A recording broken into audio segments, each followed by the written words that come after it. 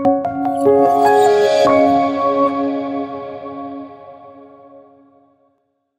hi everyone, Marc Chasserot from Shecco in Urbana, Illinois, just south of Chicago, together with Pega Hrnjak, the great Pega Hrnjak, Professor Pega Hrnjak, and also entrepreneur who set up the famous CTS, Creative Thermal Solutions. We're here in one of his labs, and we thought it would be a good opportunity to hear from Pega about, you know, where are we now? What's the status in terms of technology development for ammonia, hydrocarbons, and CO2?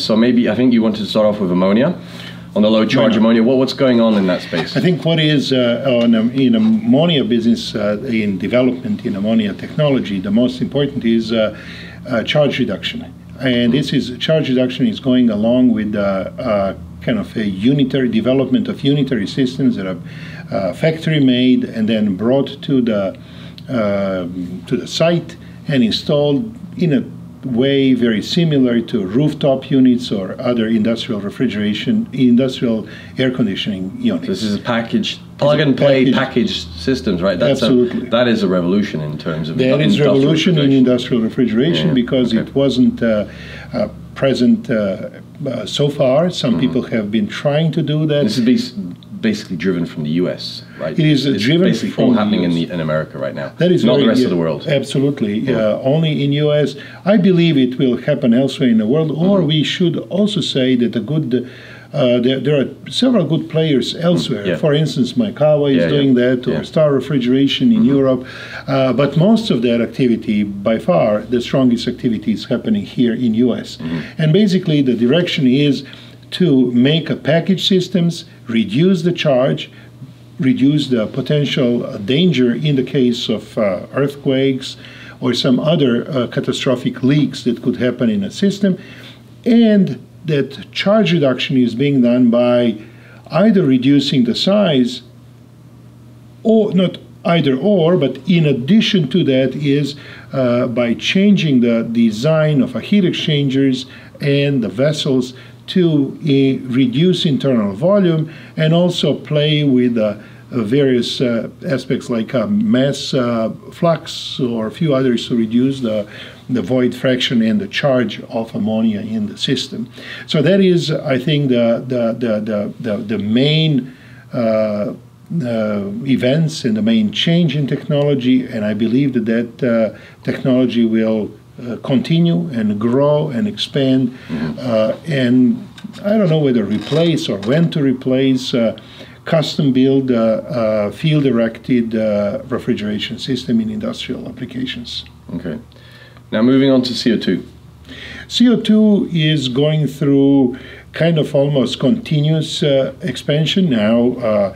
The healthiest probably growth is happening in supermarket industry, and we see that mostly in Europe, but also in Japan, in United States, elsewhere, not only, but everywhere.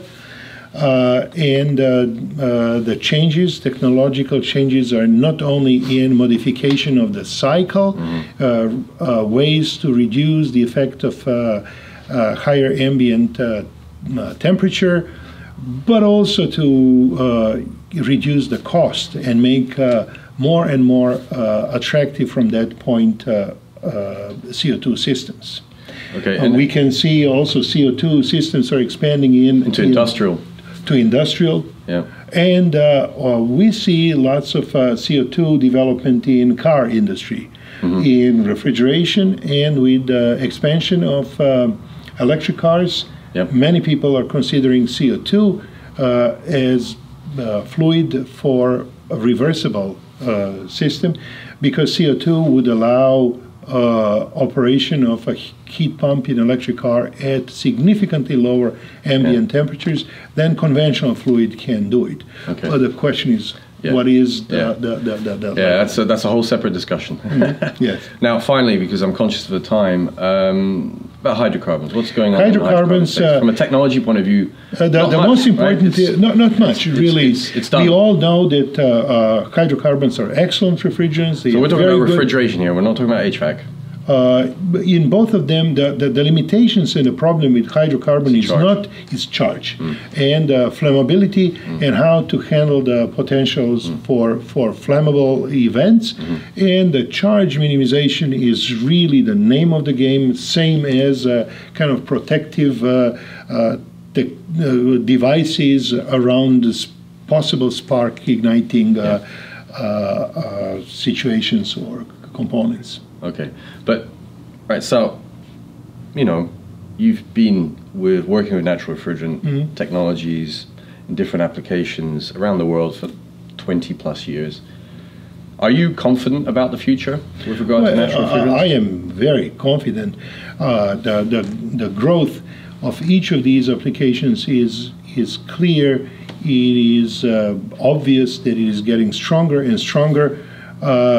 Whether natural refrigerants or CO2 will take all applications in refrigeration, air conditioning, heat pumps, that remains to be seen. I'm not so certain in that, but I'm absolutely certain that the growth is penetration is getting stronger and stronger, dramatically better, and I have no hesitation to say that I believe that we will see more and more natural refrigerants in every segment. And from a technology innovation point of view, I mean, we're really only at the very beginning. There's still a lot of potential to increase efficiencies in many of these applications. Yes, right? absolutely. We're really and this still is, touching the... This is something where really good mechanical engineers have opportunity to show how much they know. And I would say, hey, this is also a challenge.